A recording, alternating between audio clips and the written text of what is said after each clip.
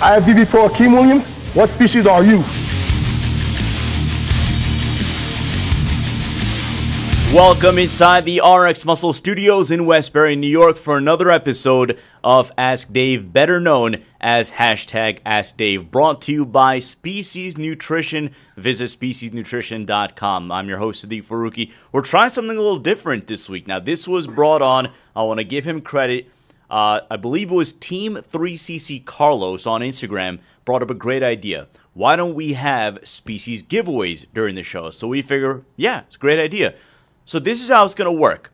The best I hate this show line. Now, for those not familiar, Dave, for the longest time from Heavy Muscle Radio, used to tell callers, instead of saying, hey, I love this show, tell us you hate this show and get creative about it. And so far, you've done a great job with that. So the best I hate this show is going to get Nitralized. We're going to send it to you. We're going to collect your contact information. We're going to mail it to you. The best overall question of the show is going to get this Species gym bag as well as Nitralized pre-workout by Species Nutrition. As we now bring in Dave Palumbo. Dave, we're giving away Species products. It was a great idea by one of our viewers, and we heeded his advice. Well, we always want to give back to the viewership. You guys are supporting us with some great questions for the show, giving us good content. And I feel that, as a person who always was a fan of bodybuilding growing up, anything that I could do that was creative and that I could actually get something for free for, I was in on. So I'm going to give you guys some great products. Every week we'll give away something different. And, if you want to get in on the action, send in those creative questions. Dave, I know we're going to get a question on this, so we might as well ask right away, what's with the dapper look this afternoon?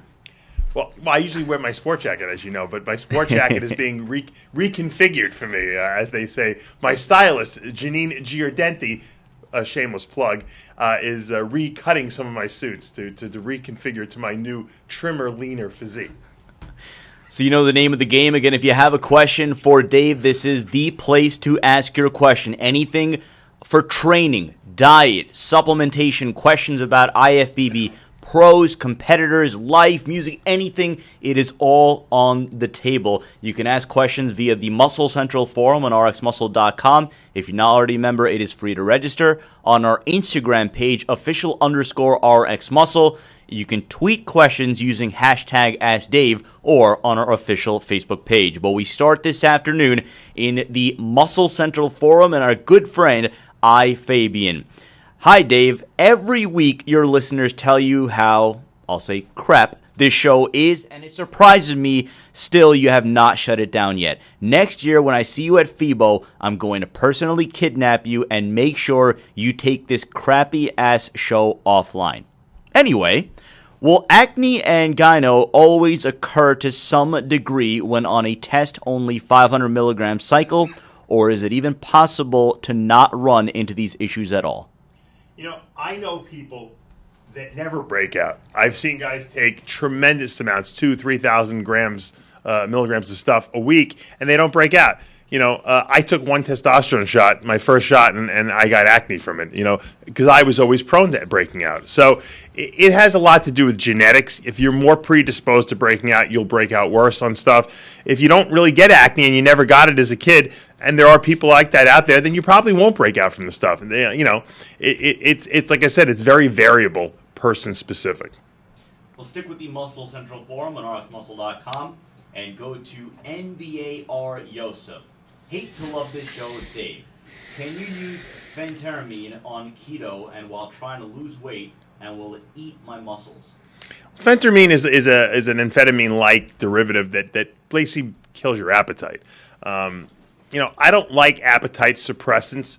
Number one, there's so many studies that are coming out now that show that they can cause heart disease later in life, and they're just not good for you. They stress the body out. They raise cortisol levels. We know high cortisol levels suppress the immune system. They can cause abdominal body fat deposition. They're just not. It's not something you want in your body. If you're going to lose weight, there's a certain amount of discipline necessary. I think phentermine is trying to take the easy way out, and there was always ramifications when you take the easy way out. I have not seen good results from it. We'll stay with the Muscle Central forum again on rxmuscle.com and go to BB50 plus. Dave, and I guess you too, Sid, can't believe that I waded through this morass of crap just to get this question answered. So Dave, and this is a good question here. Why do whey protein powders typically come in vanilla and chocolate flavors, but pre-workouts and other amino acid powders come in fruity or berry flavors? Well, amino acids by nature are very bitter. I had a company contact me and say, we have the best flavoring system. We're going to make you this amazing amino acid drink. I'm like, all right, send it over. And they sent me samples, and it was so disgusting. It literally tasted like battery acid. And what I found, and what a lot of the flavoring guys have found, and I have an amazing flavor guy. We're coming out obviously with Aminolize, which will be our fermented branched chain amino acid product will be coming out, and it tastes outrageous. When you mix them with like berry and flavors that have a tart usually taste to them, they kind of can hide that bitter taste of the amino acid. If you were to put vanilla or chocolate in there, it wouldn't mask it at all, and it would taste terrible. Now, whey protein, unflavored, tastes like chalk. It has no taste. So you can make pretty much any flavor of protein and make it work. Now, some companies that use hydrosylates, whey hydrosylates, they have to use berry flavors because hydrosylates taste like gasoline, too. They got that real bitter taste. That's why you really don't want to put a lot of hydrosylate in your product. You're better off using almost a 99% whey protein isolate, and then you can sprinkle some hydrosylates, kind of like we do with Isolize in there. But once you start putting higher and higher percentages of hydrosolate, you kill the taste, and you can't really go with the good flavoring systems. You're watching Ask Dave on RxMuscle.com, brought to you by Species Nutrition. Again, we are giving away Species prizes this afternoon. For the best overall question, you're going to get a Species gym bag and Nitrolize pre-workout. For the best I Hate This Show line, you're going to get Nitrolize pre-workout. We're now going to go to our Instagram page, and we've gotten a lot of good questions from this page over the last 3-4 episodes, so let's see if we can keep that going. Again, it is official_RX Muscle. First question from Kenshi Roji. Hey Dave, I hate your show so much I'd rather watch the Kai Green grapefruit video during the middle of the night in North Korea 1,000 times. That's pretty good. That's a candidate right there for best I hate. My question is, why do professional athletes change gurus so quickly? Well, it's funny because the amateurs tend to stick with the same person. I have clients that I've been working with in the amateur level for years, and they're very loyal, and they're very, grateful.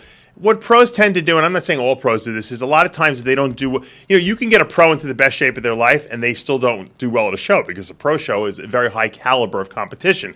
Just because you're in your best shape doesn't mean you're going to win or you're going to place top 5. And I think a lot of, pros want to blame someone for the reason why they didn't do well, and a lot of times they blame the guru, or they got guys whispering in their ear and saying, you got to go to another guy because so-and-so doesn't know what he's talking about and he's not doing well. He's ruining your physique. So I think the pros like to play the blame game. I've seen it happen to me. I've seen other, guys that train people, that get blamed for maybe something that's not their fault. I know guys that cheat and then they want to blame the guy who helps them with their diet, and they're not even following the diet accurately. So the pros tend to have a little bit more at stake, and they tend to believe, well, we're the best, and we should win every show, and if they don't, then it's got to be someone's fault. It's kind of like, when a football team doesn't do well, they usually fire the coach. They don't usually get rid of the players. Let's go over now to Andrews Lamb's back. Dave, I hate this show so much, I would rather watch Mayweather versus Pacquiao. That is a good one right there. It wouldn't have been a good one 2 weeks ago, but in light of the fight, great one. Anyway, is the macro ratio 50P, 30C, 20F a useful one, or is that too much protein? Would 40, 40, 20 be preferred? And what it's protein, fat, carbs? Is that how he's laying it out? 50 protein, 30 carbs, 20 fat. I always like to keep fat higher, to be honest with you. So I would probably knock down the protein to about 50. I'd have the fat up at about 30. And probably, well, it depends. If you're trying to lose weight, carbs will be lower. If you're trying to gain weight, the carbs will be a little higher. It could vary around. Once again, I usually go, obviously protein is always the highest. Usually fat is half your protein, and then carbs kind of fit in between. So I usually figure for like a 200 to 250-pound person, it's usually like 50 grams of protein per meal, about 30 grams of fat per meal, and then you're going to go about 25, 30 to 50 grams of carbs per meal, depending on, what your metabolism is. Let's go over now to Chad Jackson Fit. Dave, do you see the IFBB listening to Arnold and seeing changes the way pro bodybuilders are being judged? Less guts, more aesthetics. You know, I think the judging is pretty good. I got to be honest with you, on the pro bodybuilding level, you know, you see a couple of bad decisions once in a while, but by and far, it's pretty damn accurate. I mean, look at New York Pro this week. Jim Magnion's, you know, without a doubt the best judge out there, and he pretty much always gets it right. You know, once in a while, like I said, you're going to see a weird, controversial decision. You know, the Arnold Classic was difficult to judge this year because no one was really at their best. So once you start judging guys that are a little bit off, it becomes subjective, you know. So could I have seen Cedric winning? Yeah, but I'm not terribly upset with him at fourth place. You can make a case for all these guys, you know, winning in that top four. And you know, Arnold's call to arms really, you know, I think the judges have a good handle on what's going on. You know, once again, just because a guy has a small waist doesn't mean he deserves to win the show. It's the whole total package. Let's go back to the Muscle Central forum on rxmuscle.com. Again, if you're not already a member, it is free to register. You'll have access to all our contest galleries, and that's something you're going to want during the fact that now we're in the contest schedule. Let's go to Todd Lincoln. Dave, you're known as a guy who wasn't afraid to turn on the gas during your competitive days. You since transitioned to a healthy lifestyle in life after the stage and appear to be of sound and prosperous health. What factors do you believe are the primary catalyst to the surge of premature deaths among current and former competitive bodybuilders the last few years? I think a lot of guys, you know, put their head in the sand, so to speak. They don't want to really address what's wrong with them. You know, I can't tell you how many guys I've asked, you know, when was the last time you went for blood work or an echocardiogram, or, you know, do you know what your blood pressure is? And no one knows. You know, people just think, well, you know, I train every day, 5 days a week. I do a little cardio, maybe 3 or 4 of those days, and I eat pretty healthy, then I'm in good shape. The problem is that there's a lot of, like, unknown, you know, dangers lurking beneath your skin, so to speak. Meaning, if you have a genetic predisposition to have clogged coronary arteries, just because you eat healthy doesn't mean you don't have coronary artery disease. That's why you got to get that checked out. If you're a bodybuilder, your heart could be a little enlarged. Sometimes when you get an enlarged heart, you can get an arrhythmia here and there. You might need some medication for that. So there's things that are unknown variables, I think, that can lead to a lot of sudden deaths. And, you know, I've even read an article. There was an article that just came out recently that showed that low testosterone has a much higher incidence of sudden death heart attacks. And you know, so a lot of guys, when they get done bodybuilding, they go off all this gear, and then they don't take anything, and the testosterone's low, and that could be a problem. And then a lot of guys just, you know, when they get lost, they get psychologically and emotionally lost when they stop competing. And some people go to recreational drugs, and that, you know, you combine bodybuilding with recreational drugs, and that's a deadly duo. So I think that, you know, there's a certain amount of people that die young anyway. And, you know, you throw some risk factors, and you throw the fact that no one's really paying attention to what's going on, and it's a recipe for disaster. So, once again, if this is a message or a warning for people who are listening, if you're in that age range, 35 and up, and, you know, you really haven't gone for a physical lately, you haven't gone for blood tests, you maybe haven't gone to a cardiologist and got an echocardiogram done, or an EKG, or even, you know, a coronary CAT scan where you can see the vessels. You might want to get that checked out. You know, it could be the difference between, you know, living a long life and not. You're watching Ask Dave on rxmuscle.com, brought to you by Species Nutrition. Go to speciesnutrition.com. Again, we are giving away Species products. The best I Hate the Show line is going to get Nitralized pre-workout, mango or berry blast, your choice. And for the best question of the show, we're giving away a Species gym bag as well as Nitralize. We now go over to the live stream, live chat box, and check in with our viewers watching us on livestream.com, and we check in with Ayad Naji. Hello, Dave. My question is, if my body needs of protein is 300 grams, should I eat 150 grams of protein and take 150 from the supplements, or what? Well, you know, you could do it all from food. You could do it all from shakes. I always like the mixture of both. I like to do meal, shake, meal, shake, meal, shake. Because when you take a good shake, and a good quality shake especially, shake like Isolized, that's a pure whey isolate, you kind of get an infusion of protein. It gets absorbed very rapidly into the bloodstream. So you get like a fuel injection, if you may, of amino acids into your bloodstream, which are going to feed, obviously, the muscles. When you eat food, because of the digestion process and the time it takes to process the food, you're going to get a slow trickle of protein into the bloodstream. So by alternating meal and shake, you're going to get this trickle and then a little spike of protein and a trickle and a spike of protein. And that seems to, in my experience, generate the best muscle gains. Dave, let's take a couple of questions from competitors. The first one, a figure girl, Mary Beth, is 2 weeks out from a show. She's on your diet. Should she stay on it till the carb process before the show? Well, I mean, if it's working, then stay on it. I always do. I have the especially the women on very low carbs. Usually no carbs, high protein, moderate fat. Sometimes I mix that in with a couple days of just protein and vegetables. Some women need to go super low. Remember, fats get stored, even the essential fatty acids. So it's okay to miss a day or two of fats, or even 3 in there, because your body does store these fats. Once the level of leanness has been achieved, okay, then you can think about, well, how am I going to carb the person up? Some women, I worked with a girl this past week, and I didn't carb her up at all, and she looked great on stage because she just gets really smooth when I give her carbs. Most of the women I will carb up for one day, usually the day before the show and then the day of the show, but I usually do it pretty lightly. Most women don't need a tremendous amount of carbs unless they happen to just be a genetic freak, and there's not a lot of genetically gifted women who burn carbs super well out there. They're out there, but the majority of them do better on less. Okay. Now, I do have a cheat meal in usually once a week that has some sort of a carbohydrate load in it. That can be eliminated when we get down to the last couple of weeks if the body's level of leanness is not really what we desire. So, in other words, I might torture the person a little bit more at the end. So once again, it's a very individualized process. That's where my coaching comes in. The diet works, but it needs to be tweaked, certainly. Let's stick with the competitors and go to Layla TRP.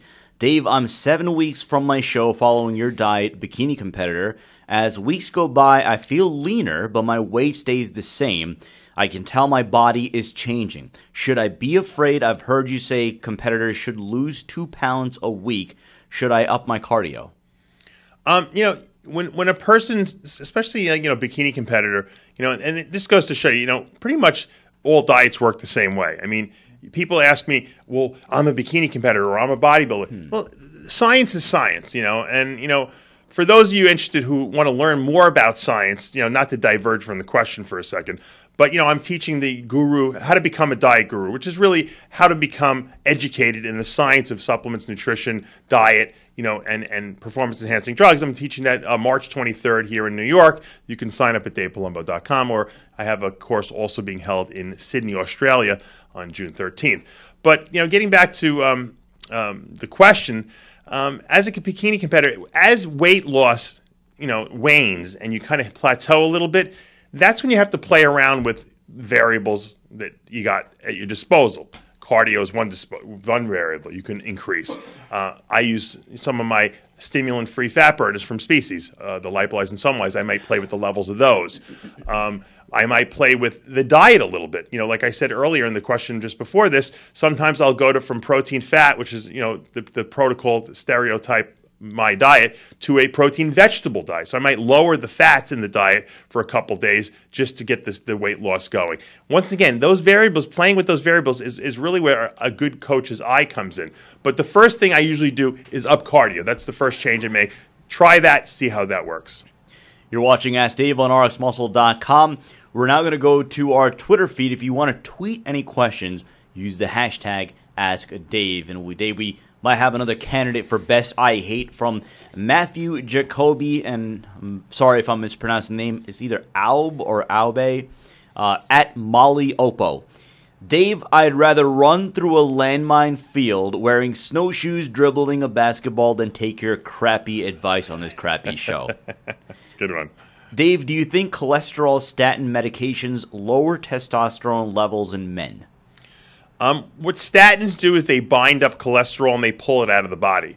Now, if you're a natural bodybuilder, okay, and as we all know, testosterone and all steroidal hormones are made from cholesterol, it could lower your testosterone level taking a statin. If you're a bodybuilder that is taking hormone replacement or doing cycles of testosterone, probably won't really disrupt you too much.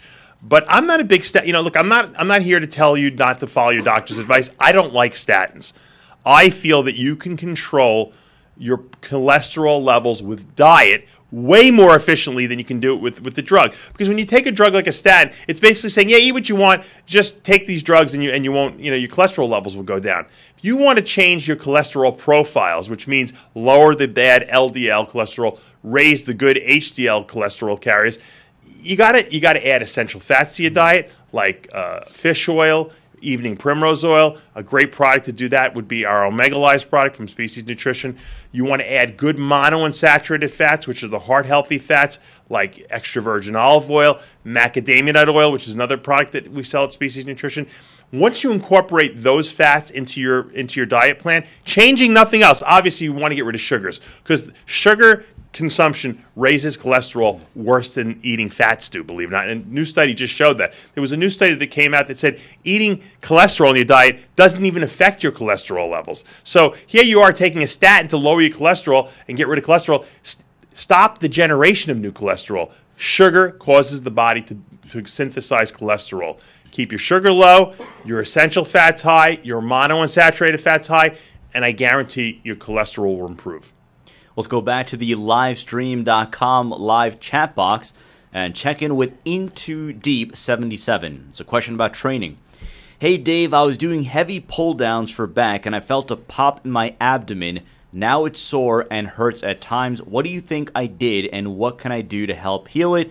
P.S. Hate the show. Pulling those little obliques or intercostal serratus muscles are so painful. They don't cosmetically look like anything's wrong. They don't necessarily affect your body's ability to work out, other than the fact that they're super painful, especially when you breathe in or you cough out. I remember I had a jet ski and I was driving around and the thing sucked up some seaweed and the motor overheated and one of the seals broke and it started taking on water. And this thing was sinking in the middle of the bay, and this boat came up next to me and says, "You need a hand." And I reached out and I grabbed up onto the rail and I pulled myself onto the boat, and I felt a little pop right in my under my ribs, and I knew I tweaked a little bit of a muscle there. That thing hurt me for like 8 weeks. Every time I breathed, it was like someone had a knife in my side. That's more than likely what you did. Once again, it probably won't inhibit your body's ability to work out in the gym, other than the fact that you're going to be in pain from it. So there's nothing I could really even tell you to do. I would tell you to take anti-inflammatories. I'm not a big, non-steroidal anti-inflammatory guy. I think they kind of inhibit muscle growth. So, maybe ice it for the first 48 hours, and then, hopefully, just try to stretch it out every day, nice and easily, and prevent scar tissue from building up. And I think that, it'll heal up in a couple weeks. Let's get another training question, and this also from the livestream.com live chat box. This question from Kilo. Dave, do I keep my workout intense, in parentheses, drop sets to failure and force reps, while cutting? If not, what kind of workout? Well, when you're cutting, I always tell people, they always ask me, should I up my reps? Should I do this? I said, what did you build the muscle? What helped you build the muscle? Basic movements, squats, bent rows, deadlifts, bench press, shoulder presses. Don't ever abandon those exercises. Also, there's no reason to drop the weight and do more reps. There's no reason to, do too many supersets or too much volume, because invariably what's going to happen is you're going to lose all that muscle that you built.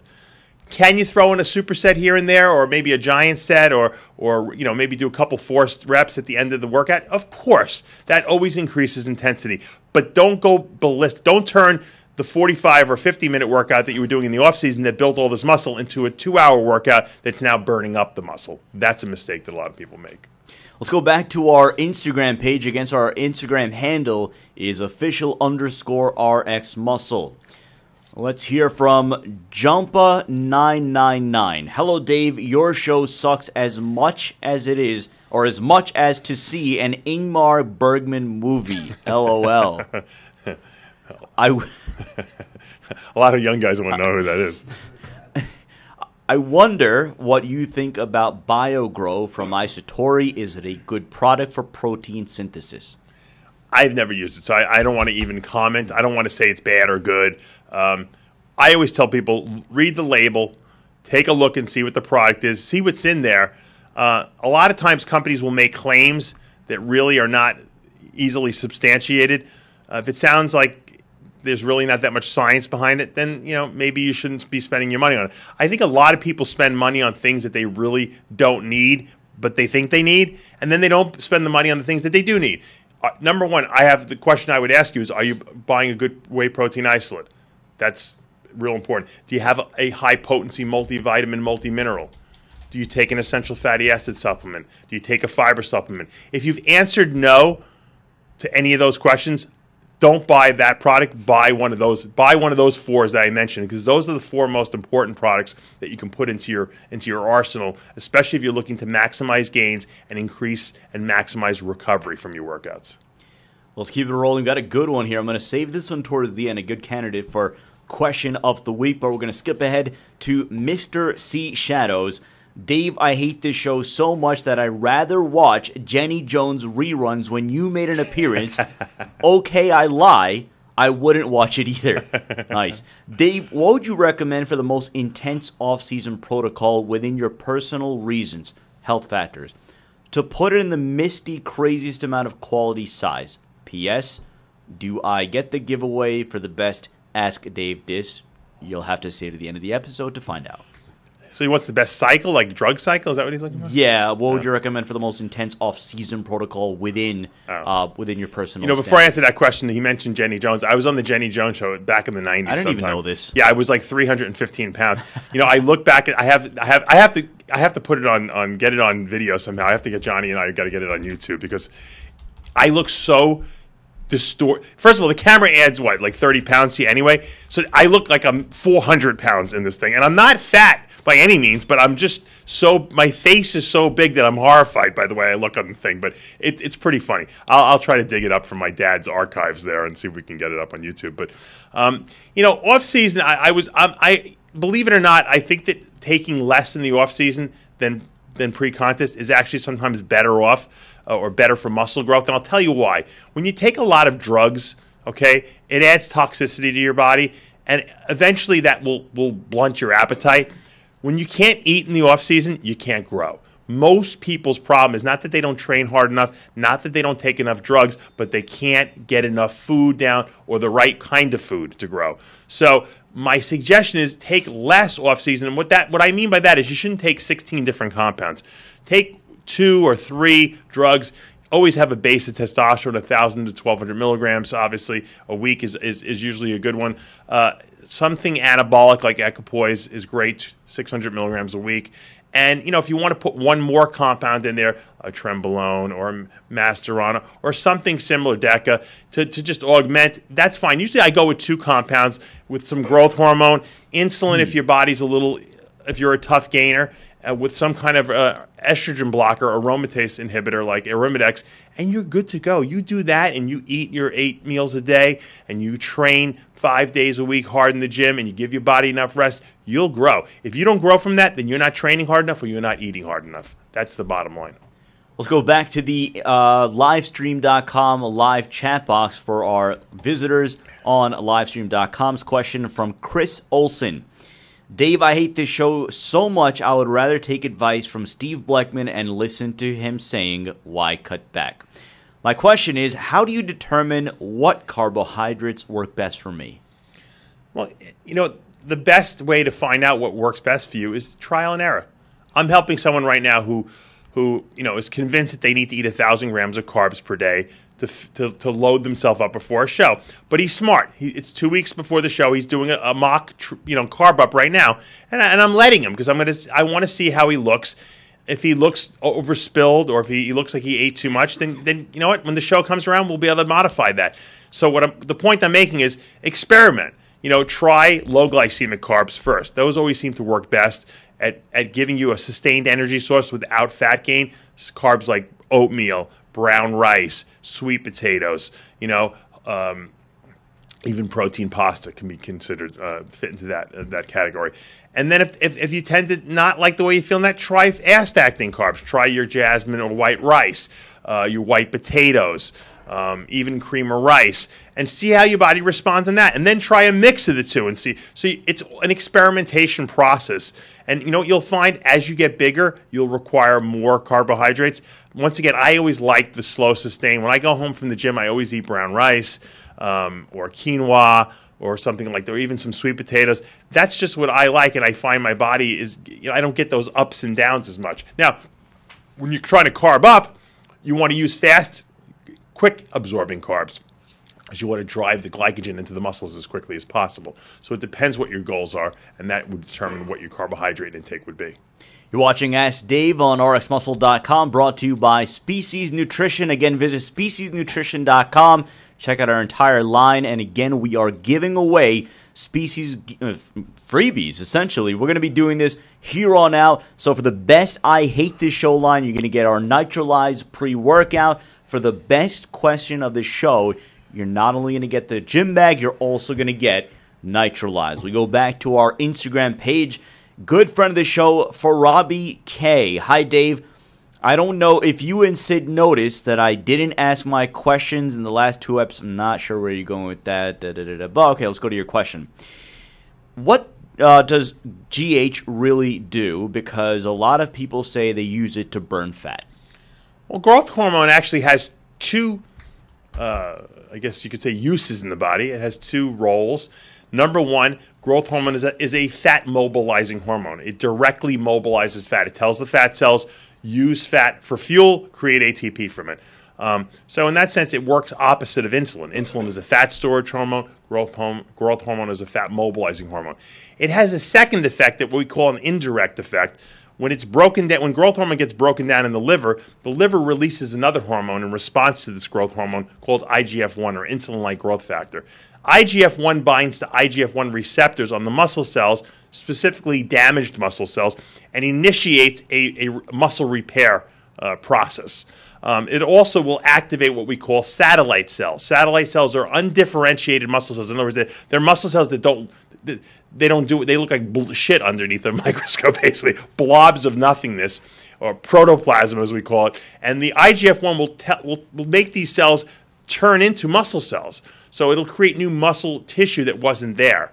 Obviously, then it's up to you to enlarge those cells, through working out, eating right, and whatever other, drugs you're taking.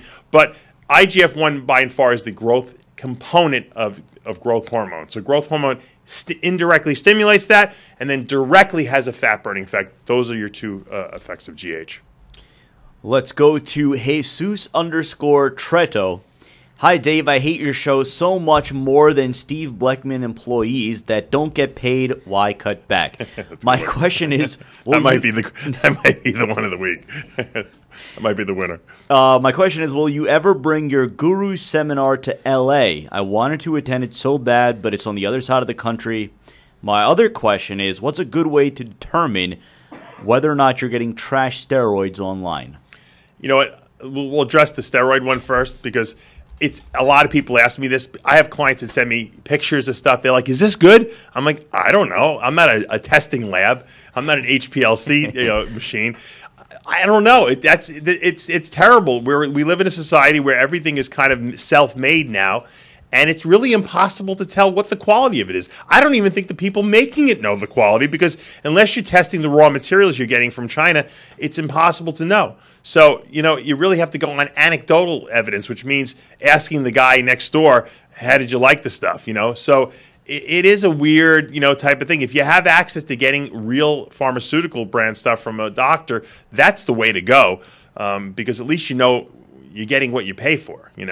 That's really what that amounts to. Now, the other question was, what was it again? About bringing the Guru seminar to Los Angeles. I told some of the guys in England want me to go there and do the seminar. I said, you know what? Organize it. Set up it. I'll come. For 20 people, I'll come and do the seminar. It's a very long day for me, and it's a pain in the ass. But if I have 20 interested people that are going to show passion for wanting to learn, I will come there. Plus, I don't mind putting a few bucks in my pocket either, but for my time and effort. But the bottom line is, I'm a teacher, and I want to be able to teach people. If I'm going to go travel halfway across the country, I want to know that I have 20 people there who are going to be engaged and who are going to want to learn. And if any people want to contact me directly to help set up a seminar there, we can certainly do that. We're going to take a couple of more questions because we do want to, I guess, award the winners of the best I hate line and the best question of the week. So let's go to Pete Morgan. Dave, your show reminds me of a spent match skating at the bottom of a construction site's porta potty urinal. Keep up the worthless advice. There's a candidate. Yeah. Question, once and for all, is using synthol for fascia stretching a true muscle building technique or nothing more than quote-unquote bro science? If not bro science, what supporting evidence is there, and why or why not use it year-round on stubborn body parts like calves, triceps, biceps, etc.? You know, the real synthol out there, and there's really only two brands that are real. It's Chris Clark's synthesized original brand and the painless pumps version, both of which, you know, I have available on DavePalumbo.com. Those brands is actually science in there. And when I say there's science in there are neutral oils in there, which, you know, most people would call MCTs, but they're not necessarily MCTs, but they're neutral oils, meaning that they don't cause the immune system to react to them. You don't want it, like if you put mineral oil into your bicep, your immune system is going to attack it. You're going to get tons of scar tissue and inflammation there. You don't want to use an oil that's immunoreactive. But there's also enzymes in there and protein carriers. And the reason that's in there is once the stuff is in the muscle releases what's called lipoprotein lipase, which is an enzyme that breaks down these fats. And then the muscle sucks up these fats and uses them for fuel. This, in essence, is what Scott Connolly would call a positive partitioning nutrient, meaning that it's causing the cell to hype up its metabolism, and it creates a super anabolic environment in that area. That's why guys that inject synthol, they might get that volumizing effect initially from putting the oil in there, but long term, the longer you use it, you actually start to build new muscle tissue in there. So it has two effects. It has an initial quick volumizing effect, but then it has a long-term muscle building effect. And they've shown this in Amsterdam. They did some studies on this where they actually showed new muscle tissue on the MRI studies growing into the area. Now, the difference between the Chris Clark, I think the Chris Clark has a slightly stronger driving effect for muscle building. But what happens is because of that, the cells are releasing so much ingredients to try to break down the oils in there that they get dehydrated. And when a muscle cell gets dehydrated, what happens is that prostaglandins are released. And prostaglandins are what's released when you get the flu. That's why you get achy. Well, that's what causes that achiness in the muscle. The painless pumps has a different technology that probably electrolyte driven, so that when the cell releases these enzymes, the electrolytes go into the cell, pulling fluid with it, balancing the fluid balance in the cell, thus not causing this prostaglandin release. And that's why the painless pumps don't hurt. So depending on what your goals are, either one of those products works very well. Now, the other oils out there that people are selling as site injection oils don't have any of that. They're just neutral. They're just oils. And so you're basically shooting motor oil into your arm. Not sterile, obviously, oil in that sense. So you're only getting the volumizing effect. You're not getting the muscle building effect there. So that's the science, more or less, in simplistic terms. It is more complicated than that. And I'm not going to go into the biochemistry of it, but that's the bare bones, nuts and bolts of it. I did want to take one from our Facebook page. It is someone that does ask a lot of good questions, so I wanted to get him involved as well. Wayne Crandell. This show is so bad that I would rather run through a cornfield naked. Nice. What is the best approach? That's it? I thought there was a punchline. I was waiting for like that hook and then bam.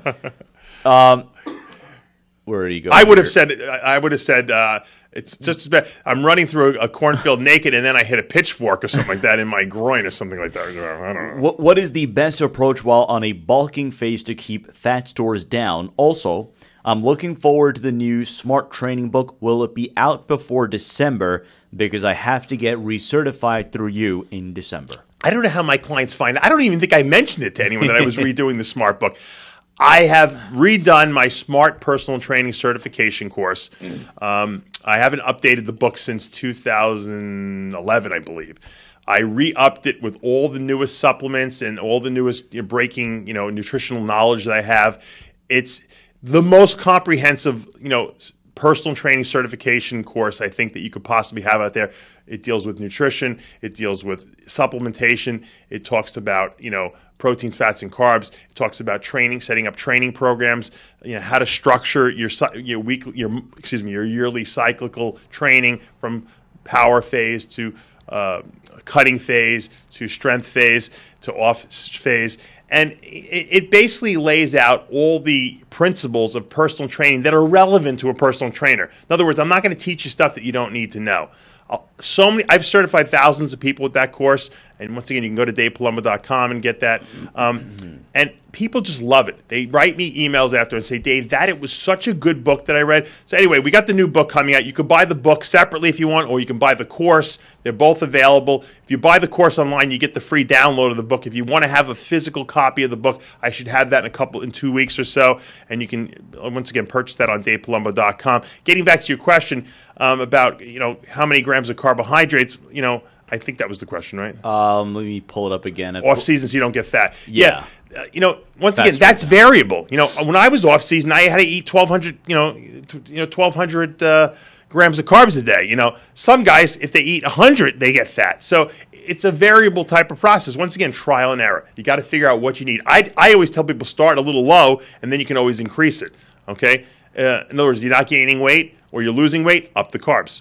If that doesn't help, then you might want to up your protein and fat. So once again, you got to play with the variables till you get the right formula. And the tricky thing is don't go back to what you did last year, because if you added 5-10 pounds of muscle from last year, you probably need more protein and you might even need some more carbs. Let's go to the last question. Again, we are going to have our winners for best question and best I hate line. But the last question, which I think is a good one, from Hoodman521. Dave, your show is worse than Steve Bleckman's business model. Simple to the point. With so many gym and health clubs on the market, what kind of gym would you personally open and why?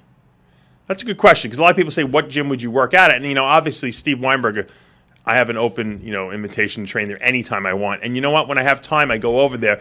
I'm actually lazy because, I get out of work sometimes 11 o'clock at night, 10 o'clock at night. I go to the gym around the corner. But if I had to open my own gym, number one, it would be very well air conditioned and ventilated. I think I have more people complaining about that than anything in the than any other thing about gyms. But you gotta do what Steve Weinberger did and what some of these other gym owners did. You got to collect equipment. You got to be a connoisseur of equipment, because anyone can go to one company and say, I want all your equipment, the whole line, because it's easy. You buy it from one company. But a truly good gym gets the best equipment from every company. My good friend Ron Norman has an amazing home gym, and that's what he does. He picks the stuff out like he's cherry picking it, and he is always changing up the equipment. You got to pick the best equipment for each body part. And the only way to really know that is to have been a guy who worked out yourself. So I know what equipment is good. I know exactly what lines I would go, and I would do a little research, because there's probably stuff I don't know about out there. And I think that's what makes a truly good gym. The combination of different lines of equipment that will help people to achieve the best, gains that they could possibly get. Plus, nowadays, cardio is super important. So everyone wants a good cardio line of equipment. So you really got to do your research. And I think that that's important. And plus, you want to make it an environment that's conducive to training. I think that the how you decorate the place is super important. David Barton has that down pat. David Barton spent $1 million on lighting his David Barton's gym in Seattle, Washington. If you want to see an amazing gym, go there. That's what I would use as my prototype. I think that gym is outrageous. I love that gym. All right, now it is a time where we vote. It's going to be myself, it's going to be Dave, and our producer, Johnny Styles. We're going to start with the best I hate line, and the winner that's going to win, Species Neutralized Pre-Workout. So the first one, which I think got universal nod of approval, from Matthew Jacoby Alb: I'd rather run through a landmine field wearing snowshoes dribbling a basketball than taking your crappy advice on this crappy show. So I think we're going to file that one away. That might be our winner. Andrews, I am back. Or rather, Andrews, I am back. I hate this show so much, I would rather watch Mayweather Pacquiao. All right, that's good. Jesus Treto: hi, Dave. I hate your show so much more than Steve Bleckman employees that don't get paid while I cut back. All right. Kenshi Roji: Hey Dave, I hate your show so much. I'd rather watch the Kai Green grapefruit video during the middle of the night in North Korea 1,000 times. That could be a finalist as well. So we'll file that one as well. Pete Morgan, Dave, your show reminds me of a spent match skating at the bottom of a construction site porta potty urinal. Keep up the worthless advice.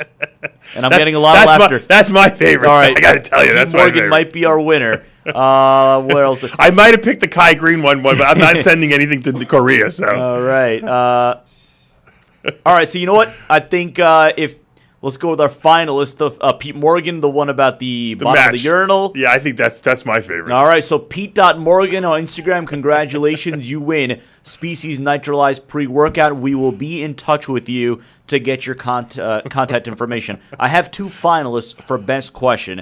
The first one, which was the last one from Hoodman521.